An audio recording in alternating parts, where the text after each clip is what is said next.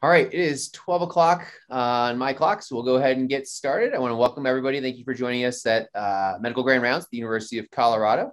It's my pleasure today to welcome Dr. Frank Scott. Before we get started, just a couple of announcements. I think the first and the biggest one is an awareness of what's going on with COVID right now. Dr. Chopra has sent out a number of emails. There'll be town halls in the upcoming weeks. I think those are important to attend.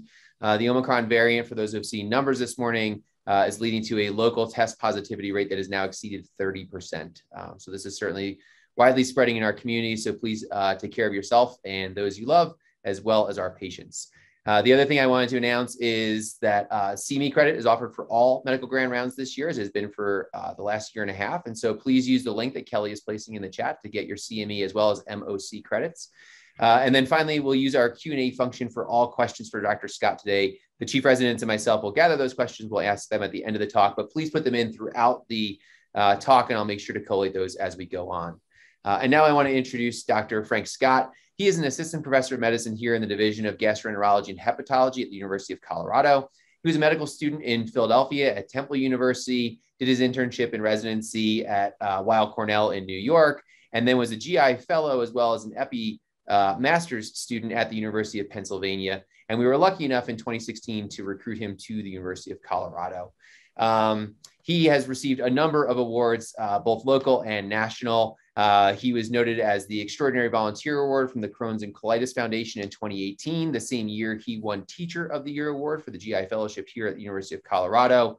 He's been part of the Clinical Faculty Scholars Program here at the University of Colorado, as well as an outstanding early career scholar. Nationally, he holds many leadership roles within the GI community and specifically within the Crohn's and Colitis Foundation, where he sits on their publications committee. He's a member of the American Gastroenterology Association Clinical Guidelines Committee in the management of Crohn's disease and inflammatory bowel disease. He's the director of the Fellowship Research Program here for the GI Fellowship. He's also the co-director of the GI Outcomes Research Group and the co-director of the GI Clinical Core, known as DART, both positions he's held for a number of years. It really is my pleasure to welcome Dr. Frank Scott. Thank you, Dr. Connors, and thank you to Dr. Chopra as well for the invitation to speak to at Grand Rounds today on the impact of delays in the diagnosis and treatment of inflammatory bowel disease. These are my disclosures. We'll start with a quick clinical case. We have a 22-year-old female who presents with 2 years of intermittent right-sided abdominal pain.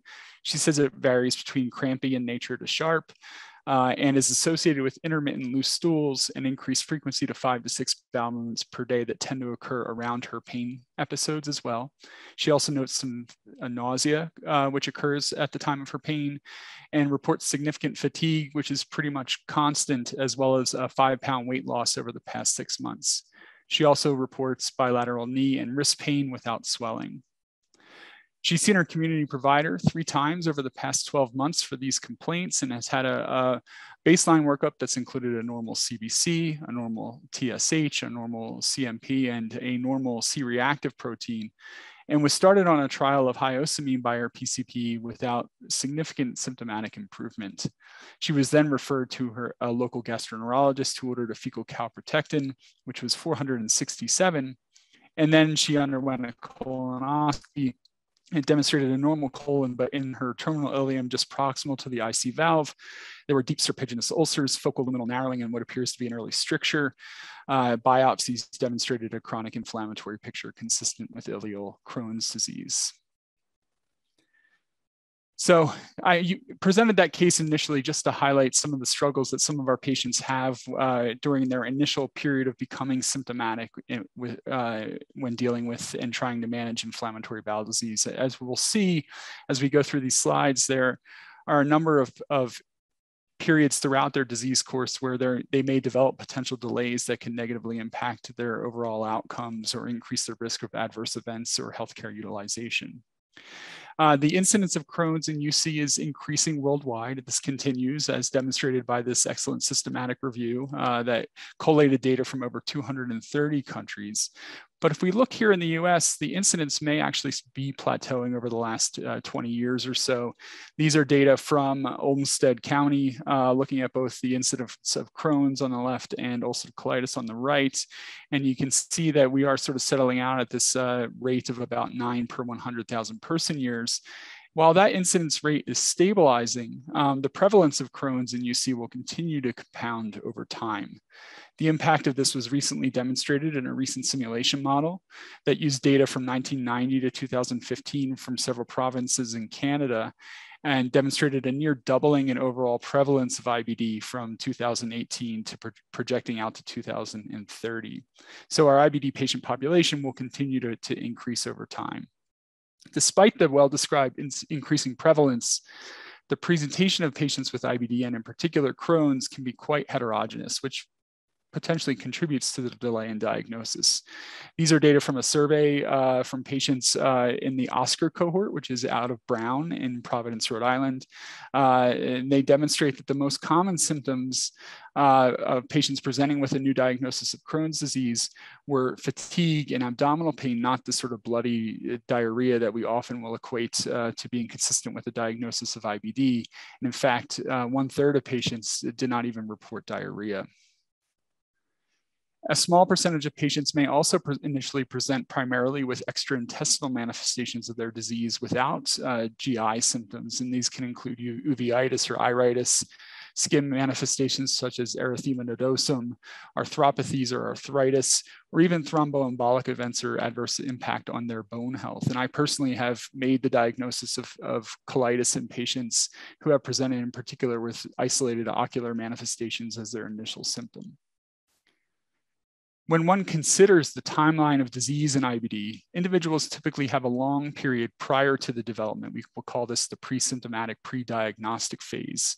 They then will become symptomatic and may go several months, as we'll see, before actually obtaining a diagnosis, which then allows for the appropriate triage and treatment of their inflammatory bowel disease.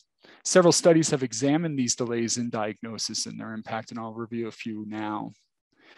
This was a study by Schopfer and colleagues of 900 Swiss Crohn's disease patients from 2006 to 2011, so not that far in the past here.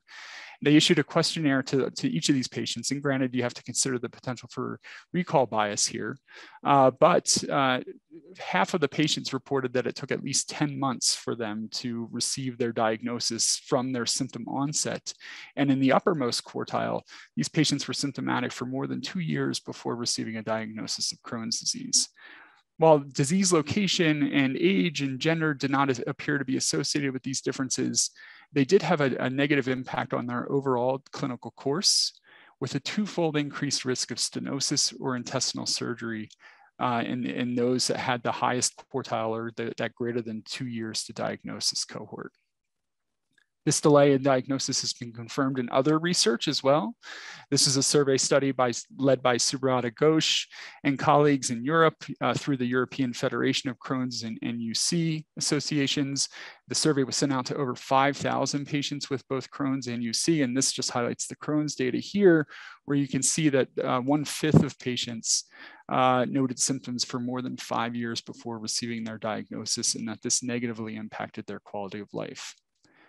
Further data that shows that these delays potentially impact outcomes come from France in this cohort of 500 patients, where the median time to diagnosis is 5 months. And if you compared those that waited to the upper quartile or greater than 1 year for diagnosis, there was a significant increase in surgical rates in comparison to the rest of the cohort. So going back to our schematic that we had discussed earlier, related to the timeline of development of IBD-related symptoms and diagnosis and treatment, you can envision several potential points for interventions that could potentially improve care. First would be the development of biomarkers, genetic screens that identify individuals that are at high risk of becoming diagnosed with IBD even before they become symptomatic. And unfortunately, this is not one of the areas where there are a lot of promising factors that are currently available, but we'll touch on one cohort that's starting to unravel this picture. Secondly, once individuals become symptomatic, identifying potential clinical and laboratory data that could allow for the rapid and expedited referral to GI and evaluation to either confirm or rule out the diagnosis of inflammatory bowel disease. And then lastly, once diagnosed, appropriate risk stratification and initiation of steroid-sparing therapy is really critical for improving care and reducing adverse events related to their IBD course, as we'll discuss in a few slides. So going back to our comment on the biomarkers and genetic screens, as of now, we currently do not have commercially available genetic or biomarker screens for individuals who may be considered high risk. And we generally know that individuals that have a first-degree family member, for example, are at an increased risk of developing future IBD. We unfortunately do not know which first-degree relatives would be at risk. The PREDICTS cohort, which is a multi-center study that's being driven by the Department of Defense and Mount Sinai, is attempting to sort of get to the root of that.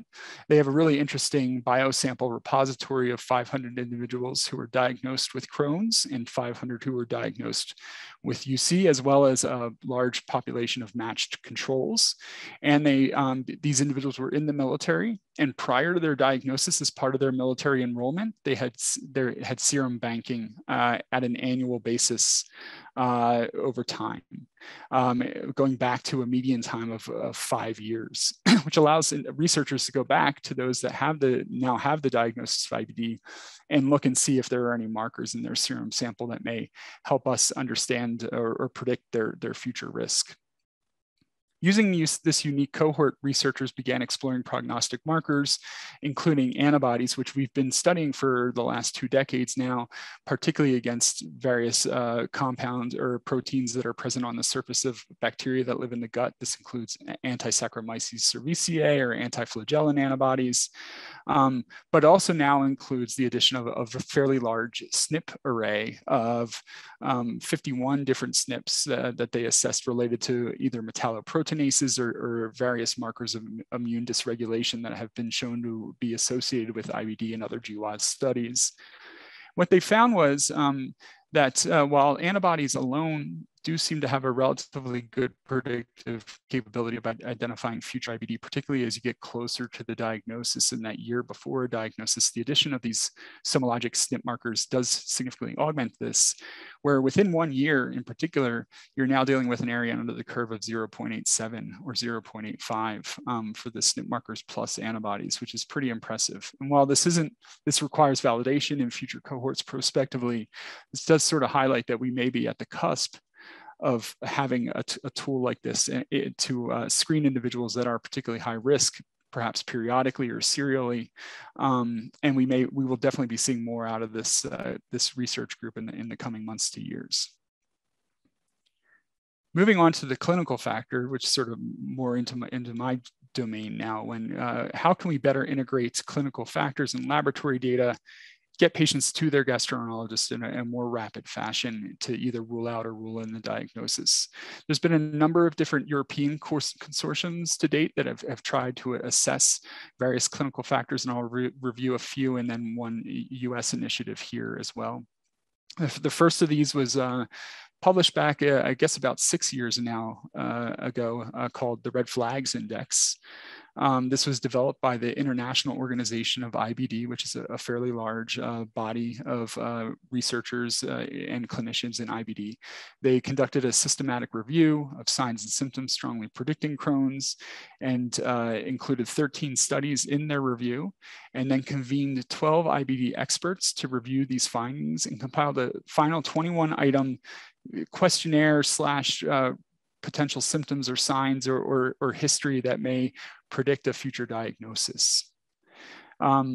These initial 21 items are things that many of us would expect, particularly for those of us that take care of patients with IBD on a regular basis, such as complex or chronic perianal disease, chronic diarrhea, nocturnal symptoms, rectal bleeding, family history of having IBD, tobacco use, which is a fairly significant risk factor for a worse outcome, and a history of other autoimmune diseases. They then used a regression modeling to identify which of those factors most strongly predict the diagnosis of Crohn's, using a baseline cohort of 203 patients stratified by either having Crohn's or irritable bowel syndrome or being healthy controls in 3 European cities. And I attempted to identify which of those individual 21 factors were most strongly predictive of being in the Crohn's cohort.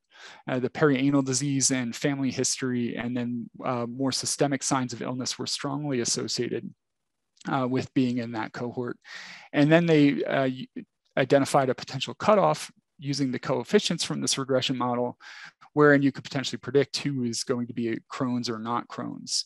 And they identified a cutoff using this scoring system greater than or equal to 8 to be strongly predictive. In fact, you look at these sensitivities and specificities and odds ratios, and you're kind of like, all right, well, clearly we need to wait for the validation of this because these numbers are a little magical.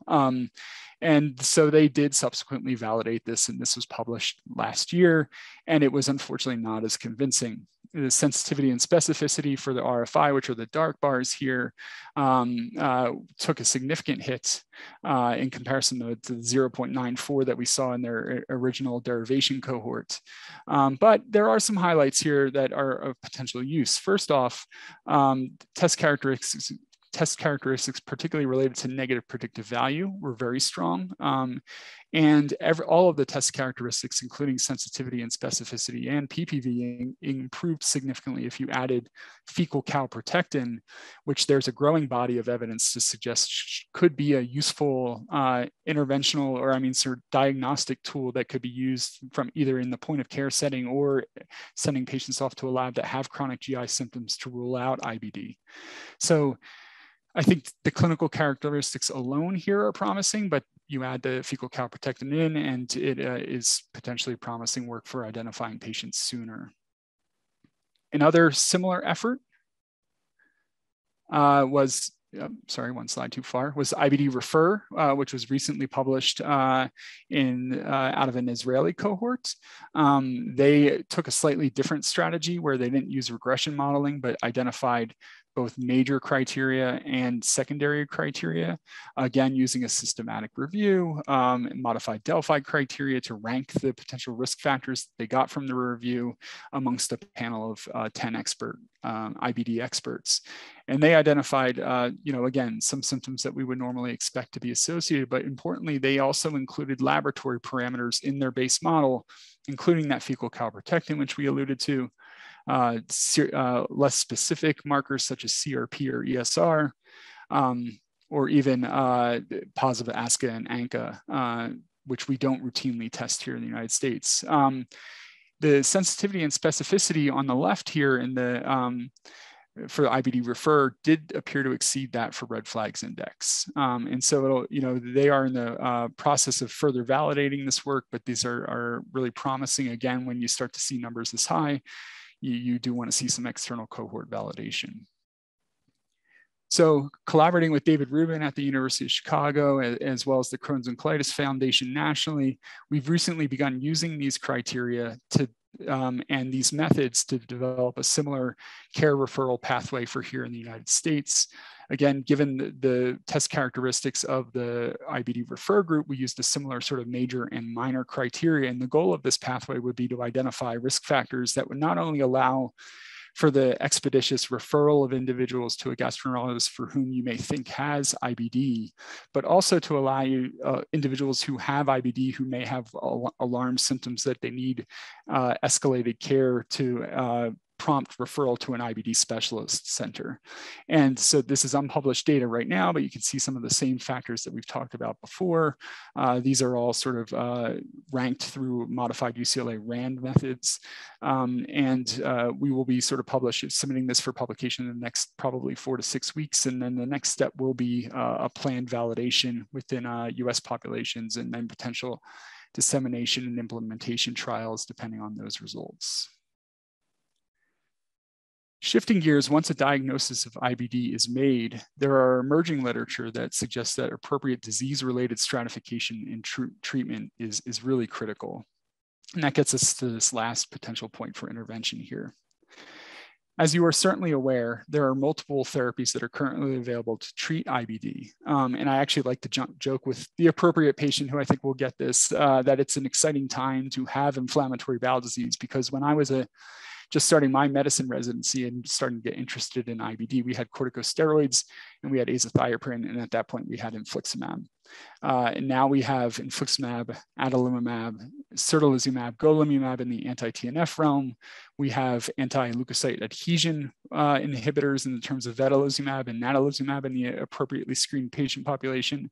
We have our first anti-IL-12/23 and ustekinumab, and we're about to have a whole cluster of IL-23 specific biologic therapies that may have even better performance characteristics than ustekinumab with regards to remission and response in the same safety profile.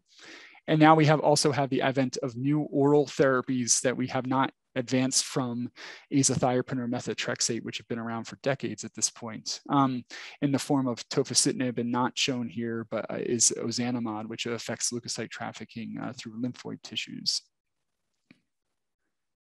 In addition, we're accumulating a growing body of evidence that suggests that these available therapies not only acutely help our patients feel better and reduce their steroid exposure, but also potentially change or bend the arc of their disease course.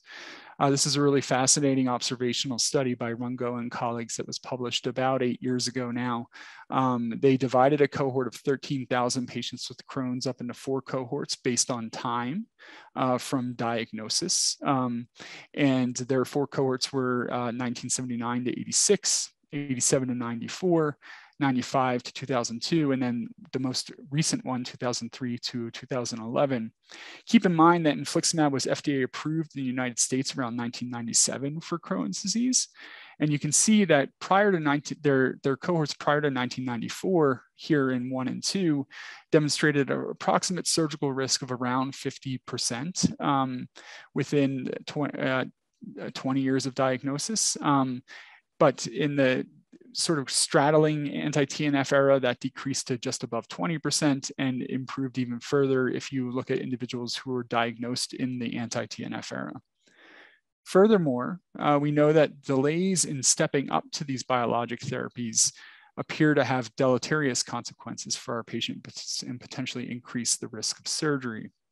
This is a retrospective cohort study from Spain, where they had 467 individuals who were starting immunosuppressive therapy and looked at whether or not they required a major IBD-related abdominal surgery over their disease course and how long they waited to start steroid-sparing biologic therapies, in this case, anti-TNFs.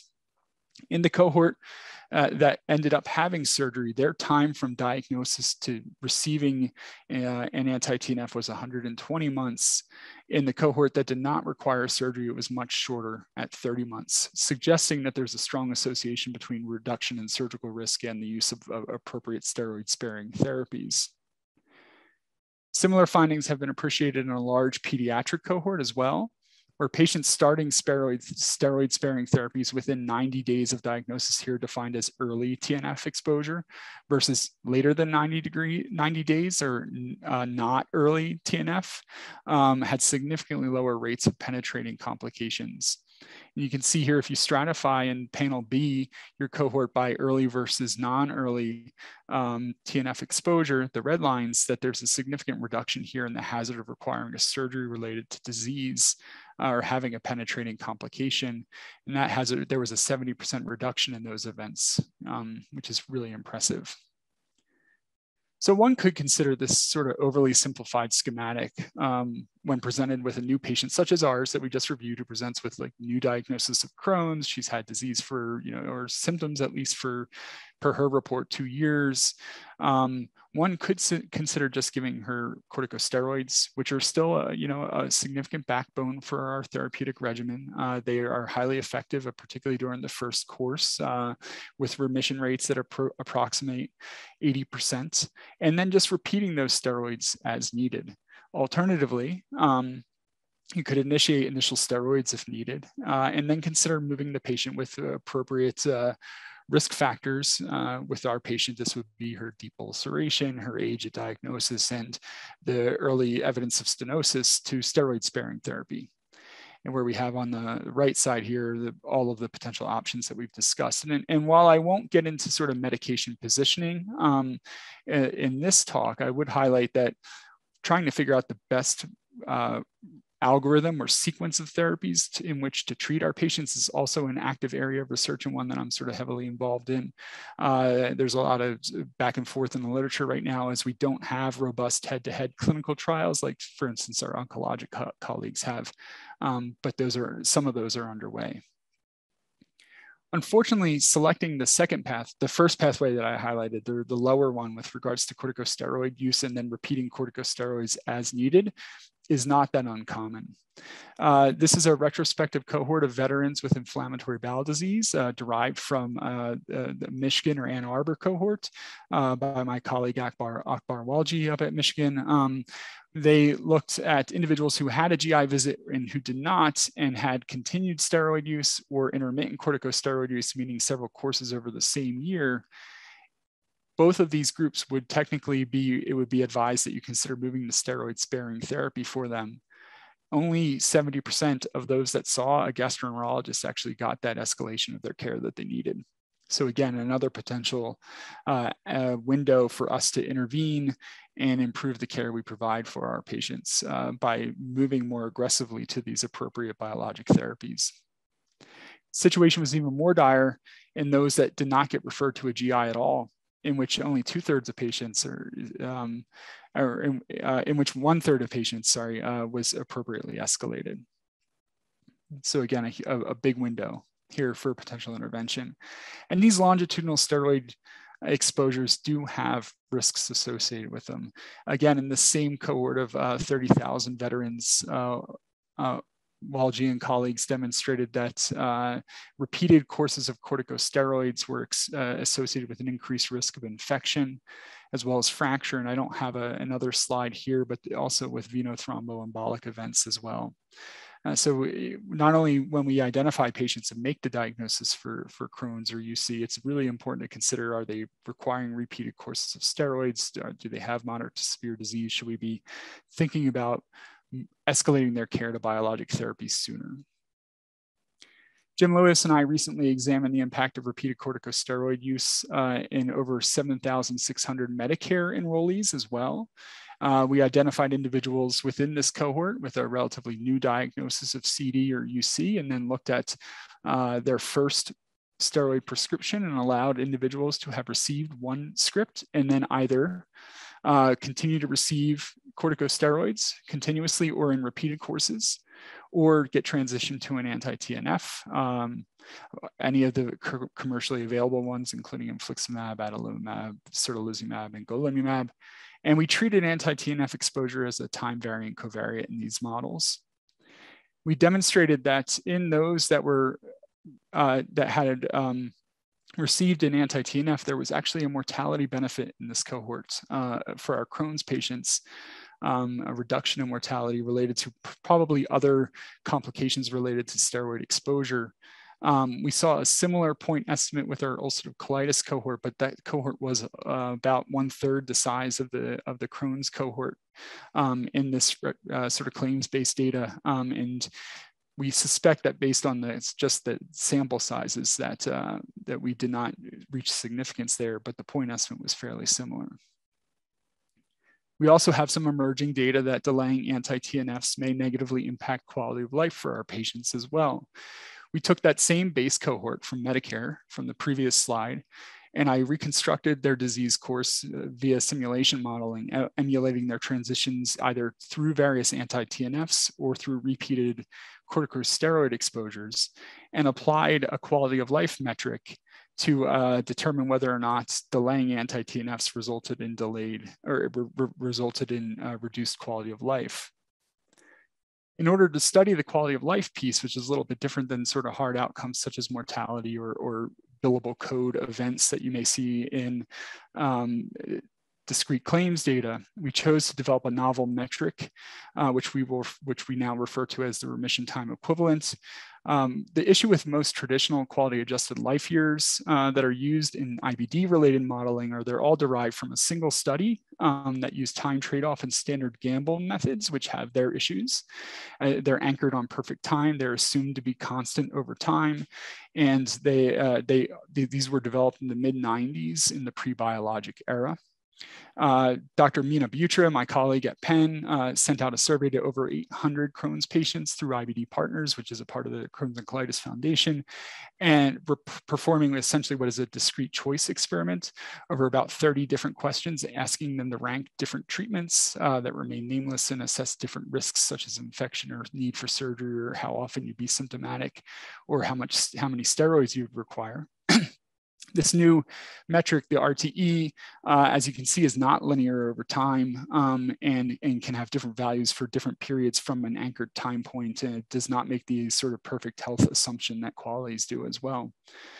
And also has a unique property that allows us to perform latent class analyses. And patients actually did stratify fairly nicely into 3 different cohorts: those that had a preference towards efficacy, those that wanted to avoid steroids, and those that wanted to avoid risks related to medical therapy.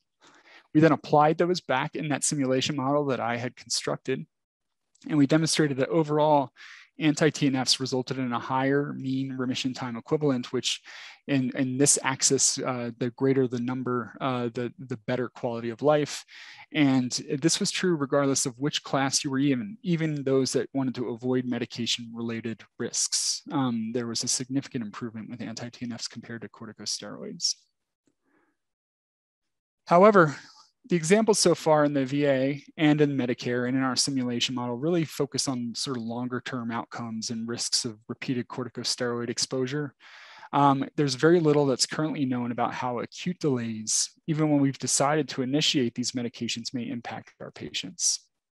Most often, we're initiating biologics or small molecules when patients are acutely ill, significantly reduced quality of life, high risk for hospitalization, and are receiving corticosteroids, which put them at increased risks.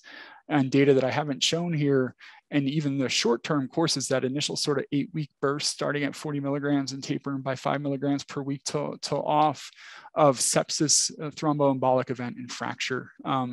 These are some data that were presented by Akbar and Walji and one of his mentees at a recent conference. So clearly there's a potential benefit here to expedite that process if we can reduce steroid exposure, but we don't really understand exactly what the risks are in the entire process. And biologic or small molecule initiation, be it with an anti-TNF or anti-IL-12/23, anti-adhesions, or ozanimod or tofacitinib, takes time and it's complex, and there are multiple steps, which I'll sort of walk through right here. Usually there's initially some form of patient contemplation and provider evaluation and discussion of the risks and benefits with the patient. Sometimes patients will say, doc, whatever you want, I think is appropriate. Other patients will want to go and review on the internet appropriately and discuss with their family members, and it may take several days. There's also always a laboratory evaluation phase in biologic therapy. The initial infliximab studies demonstrated an increased risk of hepatitis B reactivation as well as tuberculosis reactivation in particular. And so individuals require Hep B panels and TB status evaluation, which I'll touch on in a few slides here. Of particular interest to me, as well as you'll see as we go further through the talk here, there's also an issue with regards to prior authorization with our payers. This can be quite a lengthy process and is not only a headache for us, but a headache for our support staff and our patients. It may actually negatively impact care. And then once the medications are approved, then they have to schedule an appointment with the infusion center. They have to, or receive their injectable medication to go and actually receive the first dose. Collectively, this biologic initiation time can be really prolonged. And in prospective data that I collected, which we'll touch on a little bit later, but even before the research that I'm about to show you, the median time exceeded 24 days from when the physician recommended a biologic to receiving the first dose. And keep in mind, again, this is 3.5 weeks of patients on high-dose prednisone, feeling unwell, at risk for hospitalization or urgent care utilization. I first became interested in this topic of sort of time in this sort of biologic onboarding process when I was an instructor at Penn. During my GI and IBD fellowships there, we had, the transition had been made from screening PPDs to serologic testing such as quantiferon gold, because you don't have to rely on a patient returning to get their PPD read. It's a simple blood draw, et cetera, and it can yield one of three results, as I'm sure you're all fairly familiar with. Negative, which means it's safe to proceed with your anti-TNF. Positive, which means latent TB has likely been detected and therapy may be required, or an ID consult may be considered, or several weeks of antibiotic therapy before starting their biologic. Or the dreaded indeterminates, which is an unclear result, not possible to be interpreted.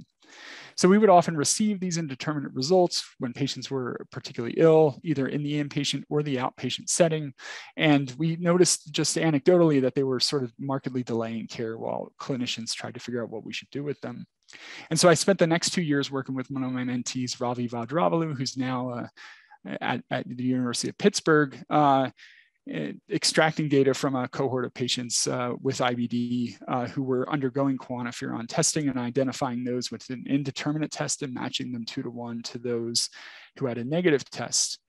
We first sought to identify what predicted potential indeterminate results, as we felt that this was contributing to delays in care, and identified that being hospitalized resulted in a 3.8 odds ratio of having an indeterminate result, as did systemic corticosteroid exposure at the time.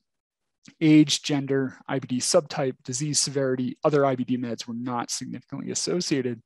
What this highlights is the potential window for us to intervene in terms of when we think about how we should be doing tuberculosis testing for this patient population. Instead of waiting for them to be in the hospital for 3 days and failing IV steroids before sending that TB test, if we think that that's the course that they're headed on, we should be sending it on day one.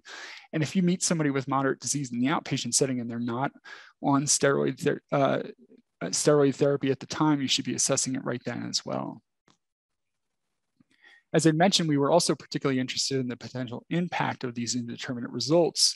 And we looked at anti-TNF initiation delays of greater than 30 or greater than 60 days, and hospitalization within 60 days, as well as the need for surgery, or whether or not an ID consult was considered as well.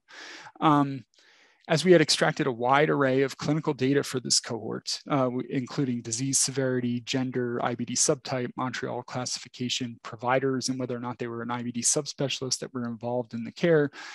And we also had a small number of outcomes for these, in particular, the hospitalization-related events. We employed a form of propensity score adjustment known as inverse probability of treatment weighting to adjust for all of these potential confounders and try to compare like individuals. And after doing that adjustment, we identified that having an indeterminate result adjusted for all these other baseline characteristics was associated with a 35% increased risk of a delay of greater than 1 month, a 23% increased risk of a delay greater than 60 days, and perhaps most impactfully, an increased risk of hospitalization within the next 2 months of 12%. We suspect this is, again, related to isolating the effect of having a delay related to the indeterminate result. But quantiferon testing represents just one piece of a complex chain of events that we all take for granted in initiating biologic therapies. And in particular, as I mentioned, I'm very interested in sort of this big headache in all of our lives and how it may impact care. But better understanding the entire process is also warranted, as there are very limited data to describe this and what factors may contribute to prolonging the biologic initiation time and the downstream effects. And so in order to better understand this, we developed the DECODE IBD study, which is currently funded by the Crohn's and Colitis Foundation, which strives to describe the consequences of delays in biologic initiation in our patients with two aims. One, accurately measuring these time intervals and how long they should take, and factors within each of them that may promote delays that may be modifiable. But then also following patients for up to 6 months up after the initiation to evaluate for cumulative steroid use and adverse events related to care, including hospitalization, urgent care use, and surgery. This has 2 phases, one which is just completed, working with one of my mentees at Children's Colorado and Ed DeZone, my mentee Brad Constant, who's now at Children's Hospital of Philadelphia and doing his IBD fellowship, really led the charge on the retrospective piece of it in a pediatric cohort. And then there's a prospective adult cohort that's ongoing, is a multi-center study, and we're still accruing patients for that study. As the pediatric piece of it sort of has wrapped up, I'll sort of talk about that now, and excited to announce that this has been accepted for publication in pediatrics. So we should be seeing this in press in the next couple of weeks here. It was a single center retrospective cohort study of patients from 2010 to 2020. The major outcomes of interest for the first phase were the overall biologic initiation time and factors that may influence that biologic initiation time, identifying predictors, including each individual phase. And then for the second aim was a combined outcome of adverse events that included hospitalization, surgery, or ED use. And I know this says all three, but I can tell you about 85% of our events were actually in this pediatric population were hospitalizations. And then also measuring whether or not biologic initiation time was associated with an increased risk of corticosteroid dependence. For the first aim, we used multivariable linear regression. And for the second aim, we used a propensity score adjusted analysis assessing the association between BIT and also starting to break down some of the processes related to prior authorization and their association between adverse events, healthcare utilization, and corticosteroid dependence. You can see here, with regards to factors associated with longer BIT or biologic initiation time, that each of the phases, the contemplative phase, the laboratory phase, the scheduling phase, were associated with like 1 day increases in the overall biologic initiation time in our multivariable adjusted model, which at the end of the day, if it only took 4 or 5 days for my patient to get their first dose of their infliximab, I'd be super thrilled about. The real issue, it became apparent after this aim, was up here with regards to the insurance phase. In particular, requiring a prior authorization prolonged biologic initiation by more than 10 days. And if that prior authorization process was complicated, which we defined as requiring a peer-to-peer or a letter to attempt to get approval for the medication, or even requiring eventual step therapy, there was an additional 14.3 day increase in the time to biologic initiation. And in this overall cohort of 190 pediatric patients, the median time to biologic initiation was about 25 days. Moving on to the impact of those prior authorization policies on adverse events over the next 6 months, we can see that in our propensity score models, that there was a strong association between prior authorization requirements and subsequent delays, subsequent increased risk of adverse events. Again, most of these were hospitalization, which with an up to 13% increased risk. Interestingly, this did not appear to be influenced by insurance type. Public versus private was how we stratified this variable. In fact, a private insurer seemed to have a slight protective effect here. We looked for a sort of a dose response with regards to the complicated prior authorizations, but we had very small number of adverse events in those that were exposed here. And you can see that sort of demonstrated in the very wide confidence intervals that we have here. So that will definitely require further research. With regards to corticosteroid dependence, it also appeared that prior authorization policies were associated with a 14% increased risk of remaining on corticosteroids at 6 months. And this was further augmented by having a complicated prior authorization as well. So as I mentioned, that was the retrospective piece of this. The prospective study is currently enrolling patients right now across 6 participating sites, including University of Colorado, University of Pennsylvania, UNC, Mount Sinai, and then 2 more community-oriented clinics. We're also in conversation with a few other clinics to try to expand this list right now. And our enrollment has taken a little bit of a timeline hit with regards to the impact of the COVID pandemic, but we do continue to enroll. Thus far, we're at 169 patients, so approaching the cohort size of the pediatric retrospective study at this point. Fairly broad list of biologics and small molecules that are being initiated.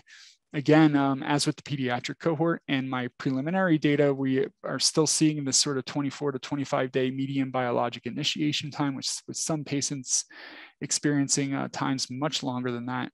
But more to come. We are also conducting semi-structured interviews in a random sample of these patients. 35 have been conducted so far. Their mean time to drug initiation was representative of the overall cohort. 80% or 4/5 wish they had started their medication more rapidly, and 60% felt that the main factor driving their delay was related to their prior authorization process. This just sort of highlights for me that when we think about sort of major interventions that we could make here to improve the quality of care that we provide for our patients, expedite the start of these medications, figuring out a way to more rapidly receive these authorizations is a clear target, but also a tough nut to crack. So more to come. So in summary, several studies have demonstrated that delays in diagnosis, particularly for Crohn's, are associated with poor outcomes. There are several studies underway to develop biomarkers to expedite diagnosis even before patients become symptomatic. However, clinical indices are very close to usability. You should expect to see more out of that, especially here at CU in the coming months to years. Once diagnosed, using biologic therapies earlier likely reduces mortality, improves quality of life, and reduces the risk of surgery or hospitalization related to IBD. And barriers to expedited biologic initiation persist, and these may have clinical consequences. And we should think about every step of the care that we provide and how we initiate these medications to perhaps expedite them and reduce steroid exposure and reduce the risk of adverse events related to care. So I'd like to thank my colleagues in the GI Outcomes Research Group and at the University of Colorado Crohn's and Colitis Center and back at the University of Pennsylvania, including my mentor, Jim Lewis, my mentee, Brad Constant at Children's Colorado, now at CHOP, and my multi-site collaborators in DECODE, as well as my funding support from the DOM Outstanding Early Career Scholars Program and the Crohn's and Colitis Foundation. Thanks for your time, and I look forward to your questions. Dr. Scott, thank you. That was fantastic. There's a lot of very interesting questions here. There's a lot of really good primary care questions. I think about, getting these patients started, which is they start there before they see you. Yeah. I said a question of my own before we get into that. Is there a steroid-free future for these patients? Is there going to be a time when we say there's something better than steroids as the first line therapy? I think there are some really interesting data already with regards to patients in whom you can get them rapid access to infliximab. That shows that because infliximab is fairly rapid acting, that you may not need to even go through that initial steroid course. The challenge is always going to be, I can give you a script for prednisone right now. If it's going to take me 3 weeks to get you that first dose of infliximab, then I can't in good conscience send you off and say, come back in 3 weeks and get your first med. So, that's going to be a barrier. But I think the other exciting opportunities are new oral therapies that may not have the same prior authorization issues. Tofacitinib or has a black box label that will only let us use it after another biologic right now, but ozanimod doesn't have that. And so as we're going to see continuing expanding oral options, I suspect some of them may feel that need.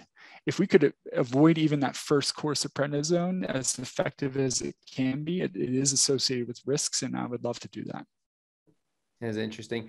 And there's a related question that came from someone just now, which is the delays that you see in getting these medications. Obviously, it's an area of study. It's very interesting.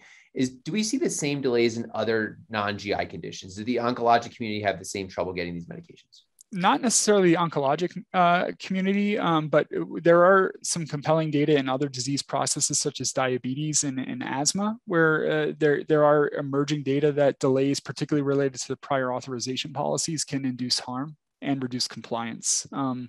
So I think collectively as a field, we're all starting to accrue some of the data we're going to need to sort of push back against these policies. When I first proposed DECODE, I got some comments from some people in the foundation, the Crohn's and Colitis Foundation, that this is an issue. We all know that it's there and there's not much we can do about it. And my response to that was, we can't do anything about it until we quantify it and measure the harm. And then we have ammunition to go to the insurers and say, listen, not only are you hurting our patients, but you're actually driving up your own costs. If you look far enough downstream, that hospitalization that patient didn't need to have is more expensive than that one dose of infliximab that they could have gotten. Yeah, absolutely. Question, from some of the primary care docs. One of them is, diagnosis of abdominal pain and workup of abdominal pain. It's obviously very challenging, and most of these patients will not have an inflammatory bowel disease. You mentioned in one of your slides that diarrhea greater than 1 month is reason for GI referral. Is that reasonable from your perspective in terms of how many of those patients are not going to ultimately need your care as opposed to a workup for chronic diarrhea? I think that's an excellent window for where something like a fecal calprotectin can be really informative. Studies that I didn't present here have shown that in individuals with chronic diarrhea, where you're really concerned that there may be overlapped irritable bowel syndrome, et cetera, that may be contributing, or other causes, that a negative fecal calpro or calpro less than 100 has a negative predictive value that is in the mid 90 percentile for an inflammatory cause of their etiology. So they may not, as you mentioned, have a diagnosis of IBD, but if we could identify ways to expedite the evaluation to ensure that it's not inflammatory or secretory or osmotic, I think our patients' quality of life will be better. And one of the other questions that came through, if you can just go back through sensitivity and specificity, was that's exactly what the next question was, which was how sensitive and how specific is it in this population? The fecal calprotectin or the screen. So it's fairly highly sensitive. I think we do take a little, sensitivities for calpros of, depending on what cutoff you use, of greater than 100 or greater than 150, tend to, like I said, approximate the mid 90 percentile. So you're not going to miss a lot of IBD. The one patient population that we do worry a little bit about is isolated ileal Crohn's disease, where their calpros, because of the amount of surface area that's involved. For those that don't know, fecal calprotectin resides in the alpha granules of neutrophils, and when there's inflammation in the lining of the colon, the neutrophils sort of move towards the surface there to participate, release these alpha granules, and that's the calpro that we're detecting in the stool. So it's kind of surface area dependent. It becomes much, more accurate for disease tracking when there's large amounts of colon involved, for example, but you'll have some patients that are slightly subclinical levels in Crohn's. But if you look at the overall sort of IBD population as a whole, and ruling in, ruling out IBD, there have been several cohort studies now that have shown that that sensitivity is fairly high. If it's not specific, there are any inflammation in the GI tract anywhere can cause a positive calpro. But it does prompt you to look further. It would prompt you to refer to GI, to consider colonoscopy, to consider enterography, additional imaging. One of the things that I've been talking with Mark Garrick a lot over the last couple of years has been to develop a protocol that would allow us to sort of take some of that burden on individuals that have some of these high-risk clinical features, and wherein we would place the order set, and that's something you may hear about more in the future as we look for somebody to help sort of financially support that effort. Yeah, always the challenge. Yeah. Can you talk about, there's a question about why rates are rising in the world, why they might be plateauing in the US. And I think the specific question is, what are the environmental factors? Why might this be the case? Yeah, I mean, that is an incredibly tough and challenging question. That is the $1 million question right now.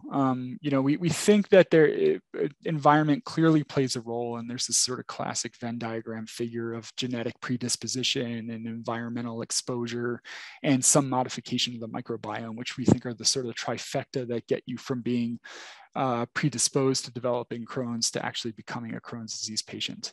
There are some really fascinating research on dietary compositions, in particular related to preservatives that we may have incorporated into our diet over the last several decades that were, emerging in the 50s and 60s, and now are sort of chronically used, which would explain that sort of plateau effect, and also explain how in other areas of the world, particularly as they become more industrialized, that their dietary composition is changing and starting to mimic ours.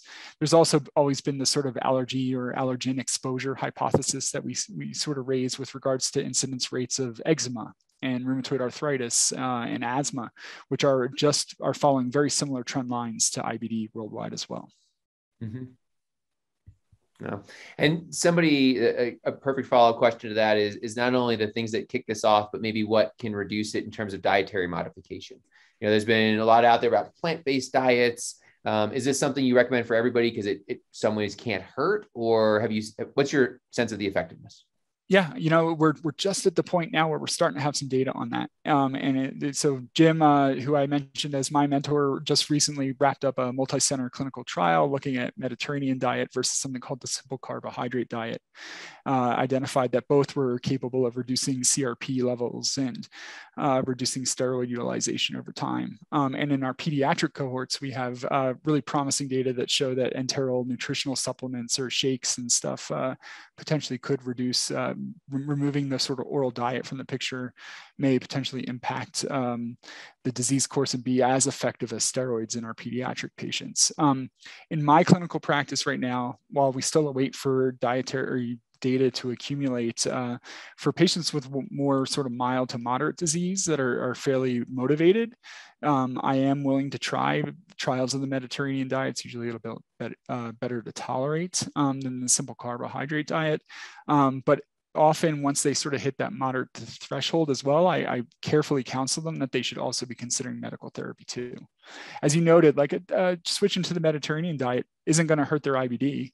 It probably will help their overall cardiovascular health and numerous other things. It's the fad du jour, but the harm that's potentially involved is minimal.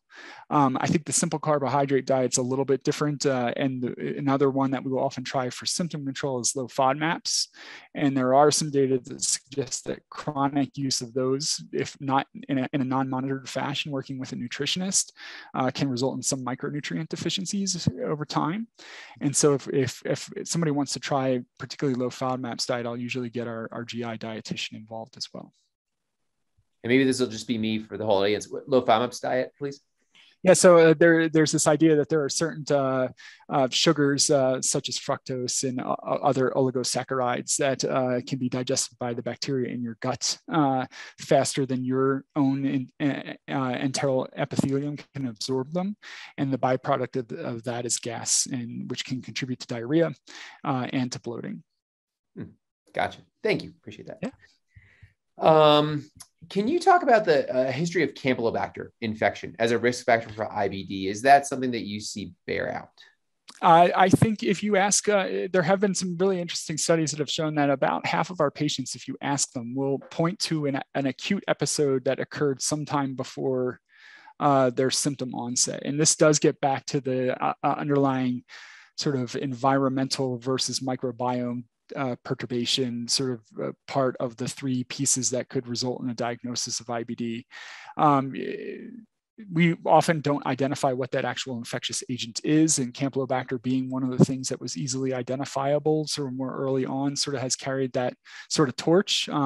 We don't think that Campylobacter in and of itself can cause IBD, but it and other infections may in the predisposed individual sort of kick off that dysbiosis, that change in the flora of the GI tract, and result in eventual clinical symptoms. Stratifying who is going to be at risk from that sort of exposure versus who is not, we're way too into our sort of infancy and understanding all of the exposome to understand that. Gotcha. Makes sense. You mentioned in the middle of your talk that about 80% of patients will remit to a course of steroids. There's a nice upfront response. What percent of that 80 go on to be disease-free for the rest of their lives? And how many will have something else come back at some point? Yeah, it's very few. Once you withdraw steroids, even in individuals who are responsive to steroids, the probability that they will continue to respond to steroids if they were to continue them in our older data when steroids were all we had and we didn't completely understand the risks, over half of them will flare even continuously exposed to steroids. And then those that you successfully taper off, again, you're looking at greater than 60, 70 percentile range that will potentially have a flare again within the next year. It does become a challenge for ulcerative colitis. We have the mesalamine category of medications, which I didn't talk about here. They're oral, they're topical anti-inflammatories, very effective for both inducing and maintaining remission, and really excellent options for patients with mild UC. Unfortunately, they don't seem to do the trick in Crohn's disease, and this is borne out in multiple systematic reviews and Cochrane analyses, and we don't recommend their use in Crohn's of any real form at this point.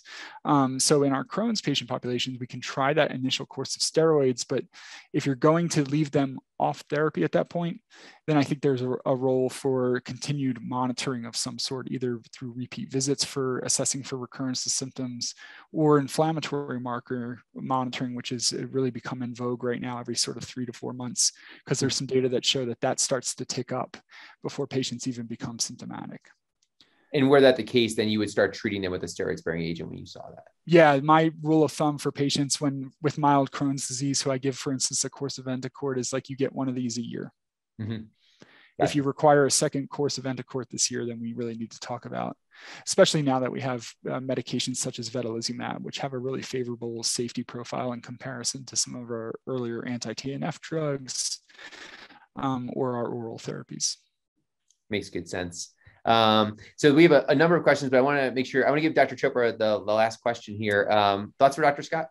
Yeah, thanks, Dr. Connors. Dr. Scott, great talk. My question is around the counterfactual regarding the delays to actually starting advanced therapy. So are there, this is sort of an issue in this country, not just with GI therapies, but also I think in other areas, as you alluded to earlier, but are there countries that are doing this right? And do we have data from those countries that suggest that these earlier initiations actually do make differences in outcomes?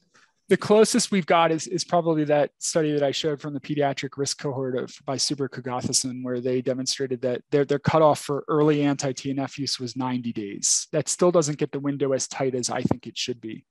And we don't have good retrospective data where individuals, for instance, the ideal study here, which would never be ethically approved, would be to randomize individuals to a cohort that receives their anti-TNF within a week versus waiting the traditional 25 days. We don't have that sort of observational data from a cohort of individuals where we know they got started within a week to see if there's a difference. But it's a great question. Are there countries that are doing this that perhaps could serve as external references? Denmark, Scandinavia, with their large registries, where Denmark would be a great example. A lot of the UK databases, such as CPRD and THIN, don't do a great job of tracking infusion-based medications, so they're sort of off the table. But Denmark would be the one that would be the data set that I would shoot for sure. And it's a great idea. It might be something worth me sending an email to figure out. Great. Yeah, really appreciate this. Frank, thank you very much for being here. We have more questions we have time for, which is always a sign of a good talk. So appreciate you doing this, and thank you again.